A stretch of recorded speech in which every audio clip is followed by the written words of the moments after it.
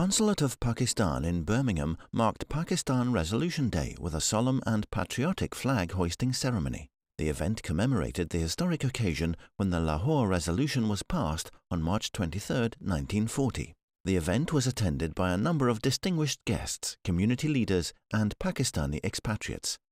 As the Pakistani national anthem resonated through the air, the national flag was unfurled with reverence and pride, symbolizing the unity and resilience of the Pakistani nation. The Consul General, in his address, emphasized the importance of unity, faith and discipline as the guiding principles for the nation's progress and prosperity.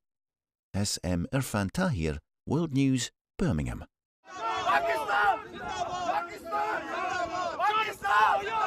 It is the 23rd March 2024, which is the Pakistan Day of Pakistan. On this day, we renew our pledge that we'll make Pakistan a great country, a progressive Islamic country, and fulfill the dream of our forefathers, which they dreamt about 84 years ago. And today, at the consulate, and on behalf of all my colleagues here, I would like to extend my warmest greetings on this occasion, and would like to extend special greetings to all our compatriots in Birmingham in particular, and also all over the world.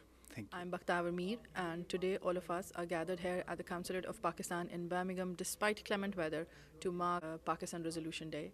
On this day, we hoisted the flag on the tunes of Pakistani national anthem, all the while paying tribute to our founding fathers, their achievements who led to the establishment of a separate homeland for Pakistanis. And we reaffirmed our commitment to a prosperous Pakistan. Thank you.